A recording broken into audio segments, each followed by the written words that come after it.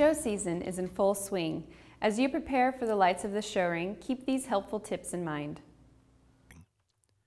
Halter breaking and taming your animal can begin as soon as you get your animal to your operation.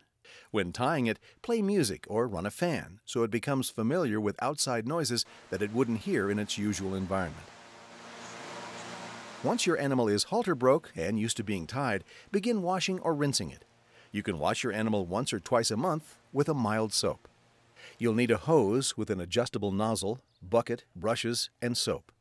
Depending on the time of year, you may also need an insect repellent. Wet the animal well over its entire body, starting with the feet. Work the soap into the animal's hair, then use a plastic scrub brush to scrub the animal gently. Be sure to scrub all over, including the lower and inside legs, belly, face, and tail switch. Once you have scrubbed the soap into the hair, it is very important to rinse the animal well using lots of water.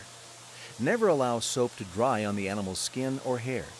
It can damage the skin and cause flakiness similar to dandruff. Although you should only wash your animal once or twice a month or after showing, you can rinse your animal regularly.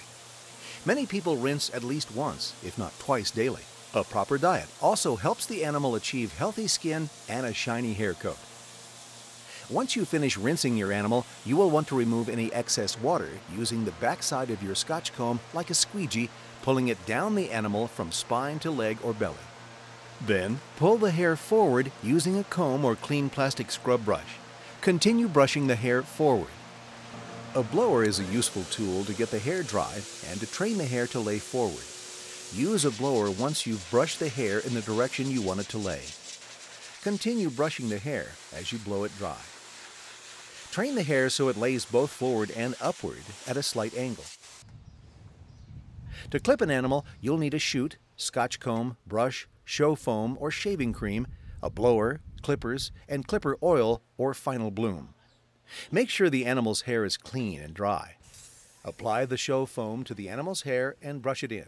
Start at the tail head and hindquarters and work it in using a brush and Scotch comb in the same direction you've trained the hair to lay. Using large animal clippers, sometimes called flatheads, clip the hair off the face and head of the animal. Be sure to clip against the direction of the hair, up on the nose and forehead and on the cheeks. This helps to reduce lines and gives a more natural look. Clip the neck and the brisket and blend carefully, with the goal of giving the appearance of a more extended front. Clip the long hairs out of the ears. Leave some hair on the poll to give your animal added length and a youthful appearance. Next, clip the belly from the navel forward. Be sure to clip between the front legs. You will want to blend the areas where clipped hair meets unclipped hair so there are no obvious lines. Small clippers or sheephead clippers work best for blending. Before you clip along the top line, you'll want to make sure the hair on the top line or back is standing up. Also, you'll want to be sure the animal is standing squarely on all 4 feet with its head tied up as if it was standing in the show ring. The goal to clipping the top line is to make the animal appear level when viewed from a side profile and to add width when viewed from behind. Next, clip the tail on the twist, leaving the hair on the switch and above the twist. From the front and back, you want the legs to appear straight. From the profile, you want the legs to appear to have some natural set to them. Once again, not all animals are clipped the same, so be sure to get a second opinion before you start clipping the legs. We'll bring you more show ring tips in future episodes. We'll be back with the Angus Report in just a moment.